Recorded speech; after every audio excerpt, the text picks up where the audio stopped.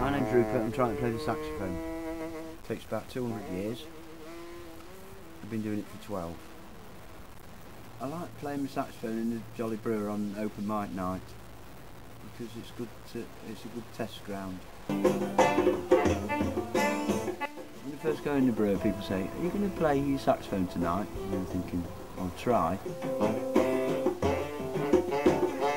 I own a band for drinking and driving, and the money that I would have spent on buying a car, I bought my first saxophone with.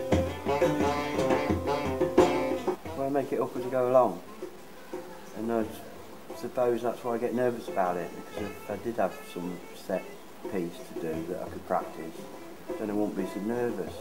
But then you haven't got the spontaneity. And people say, "What sort of music do you do, Rupert?" And I say, spontaneous combustion jazz. I haven't got a very good memory for remembering things off by heart, so I need to improvise. I need to be able to improvise. So I've got more room to manoeuvre.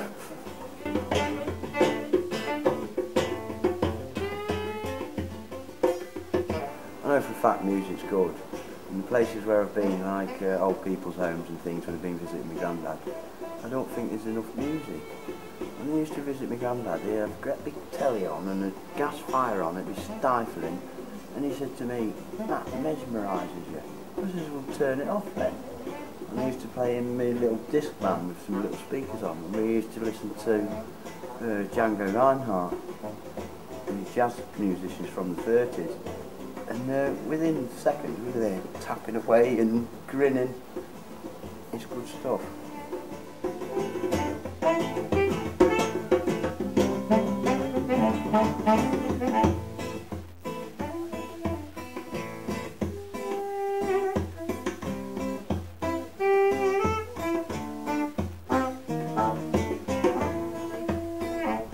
Right, this is a boat that I bought.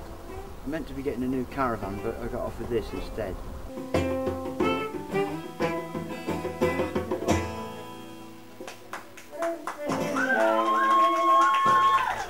This is my scruffy caravan, which is dropping to bits. It was scrap when I moved into it, but better than the shop doorway. I've been wanting to run away since I was about 4. Find somewhere that's safe where the grown-ups don't bother you. And I've ended up here, and you don't bother me. I played one day with my neighbour, we worked this tune out, and when we played together, it made us all tingle, and I was thinking, "God, that was good." And I said to my mate, I was telling my mate about it, he says, "Do you know what that is, Rupert?" I says, "No." He says, "Harmony." I says, "I want some of that." It alters your mood, so sometimes if I'm pissed off in the morning I can put something on that might make me feel happy, because either reminds me where I was at a certain place in my life. I need it. One day when I was angry and I felt like just smashing my old caravan up, I got this trumpet and blew it as loud as I could for about 10 minutes, and in the end I was laughing. I was thinking, I wonder what the people in the village think to that.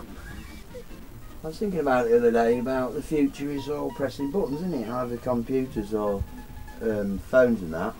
Well, I can't do them very well, so I'm going to learn to press them buttons.